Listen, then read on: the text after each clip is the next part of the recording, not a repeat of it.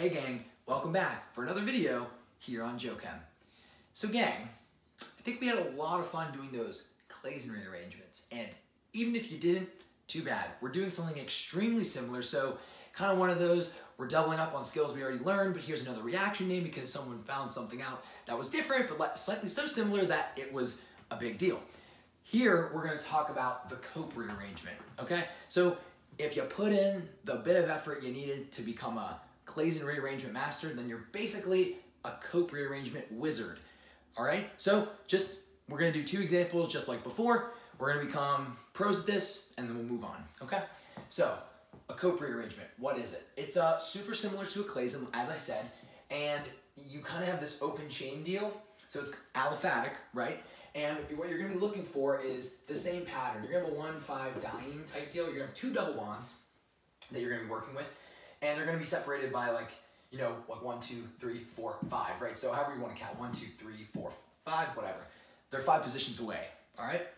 So what's gonna happen, much like before, the arrows are exactly the same. So it doesn't matter if you start from here to here, here to here, we're symmetrical. So this carbon, and this will switch back and forth at higher temperatures, roughly 170 degrees Celsius. That's what I found in my quick jujuling of it. But so this carbon will say, okay, I'm gonna actually grab this carbon down here, and I will do so by taking these electrons in here. Okay, so at this point, we need to play again the don't break the octet rule game. So this carbon will say, whoa, I'm not allowed, right? I need to move these somewhere. So what we can do is we can bounce these right here. And again, that'll be a problem with this carbon. There's no double bond to work with. So what we can do with this bond is actually move it right here, because this carbon lost bonds when this carbon selfishly took it to bond to a carbon that is on the end of the other chain, okay? The other side of the chain, rather. So we'll break out the green marker again. We'll do a 1, a 2, a 3, 4, and a 5, and a 6. I'll keep the green marker. Okay, so clearly didn't touch anything on the benzene ring. That was for pure decoration. Okay, so that is carbon number 3 that I just drew. So remember, I have a double bond here now. Awesome. That's the carbon 2. We have a single between 2 and 1. So now all I've done is 2 and 1. Between 1 and 6, we just have a plain old single bond. We got nothing, it's just a plane between 6 and 5.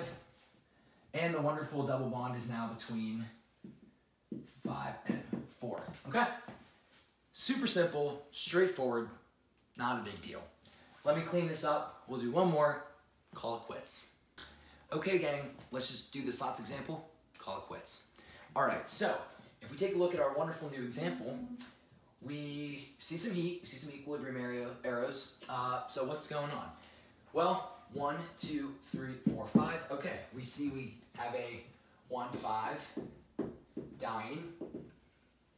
Oxygen is not in the chain, so it's not a clays in, but we got a Cope rearrangement on our hands.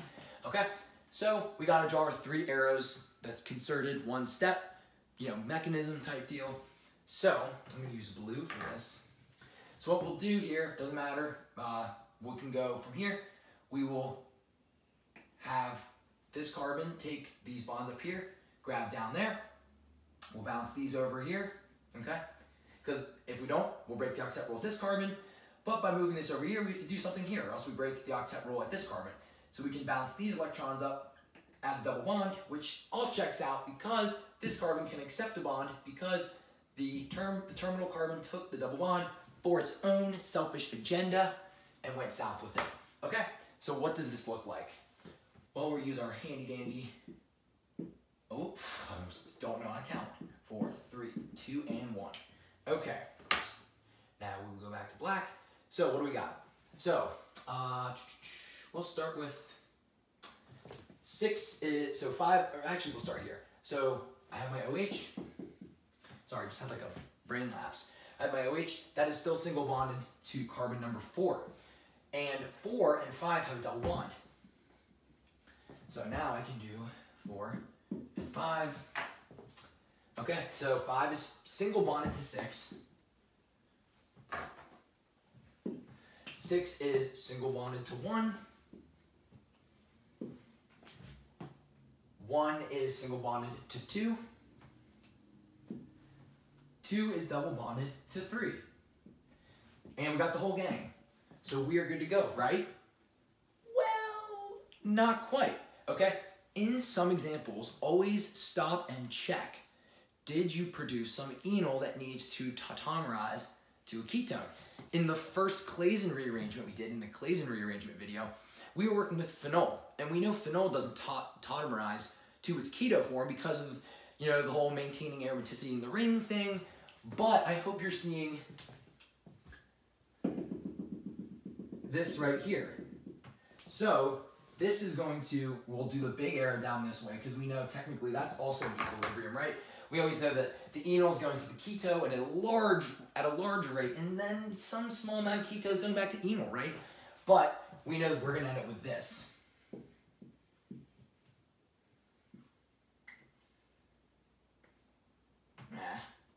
Hold on. Okay, and I can number these two. 4, 5, 6, 1, 2, and 3. Okay, so just a quick, you know, tautomerization. Then this is what we're working with as a final product, right? Okay, so just watch out for that. At the very end, just check for, did you make an enol? Flip it to the carbonyl. Okay, gang, thanks for watching. Make sure to like and subscribe. I love you all. Check out the worksheet. And more importantly, I'll see you in the next one.